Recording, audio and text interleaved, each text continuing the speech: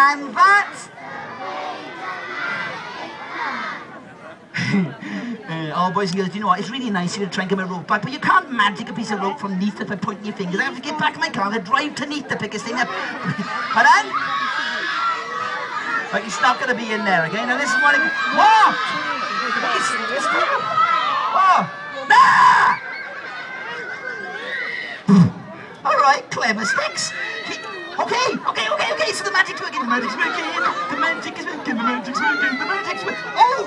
Hey, I tell you what, listen.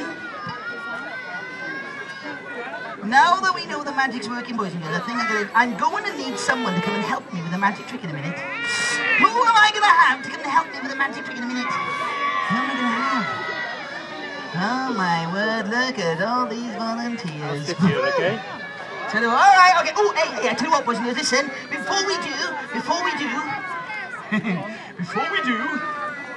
Mr. Bubbles has got something to show you very, very quickly, boys and girls. Now listen, hands up. How many of you boys and girls have ever heard of a very special magic club called the Magic Circle?